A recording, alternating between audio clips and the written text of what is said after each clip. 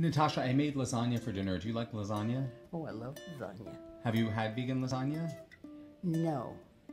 And I'm dying to have it. My friend Natasha Brenner is turning 98, and for her birthday party, I'm making her a vegan lasagna, and I'm going to introduce you to her at the end. The first layer is a meat layer. I sauteed onions and garlic, and then I added mushrooms and Beyond Meat, and I stirred it all together. The second layer is a tofu ricotta. I crumbled up tofu. I mixed in salt, pepper, nutritional yeast, lemon, and frozen spinach.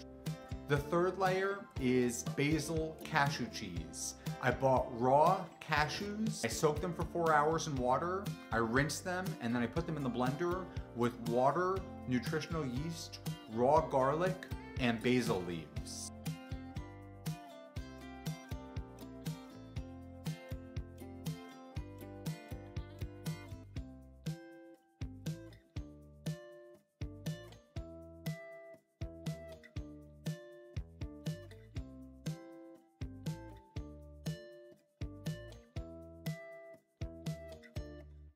I only boiled the noodles halfway because I know that they're going to keep cooking in the oven with the tomato sauce.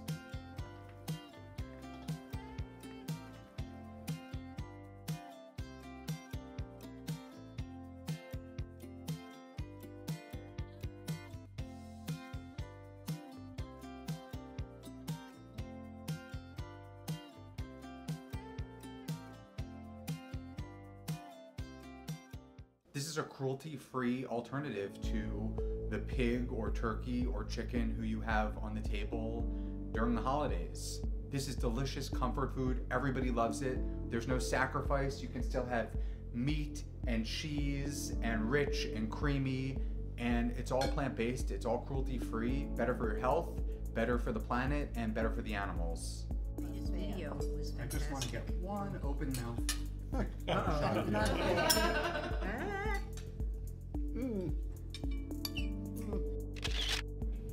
I'm 98 and I've been vegan since 1997. It happened in Sweden. So we went to this place. They had 57 different dishes. That was it. Certainly I liked meat before, but the animal cause was just too strong. So we sought out vegetarian restaurants, and it was always wonderful. I used to go to protests all the time, but I can't go anymore. But I cannot let it go, so I spend my time on the computer doing every activism thing that I possibly can. Happy birthday, dear Natasha. Happy birthday to you. Thank you, thank you.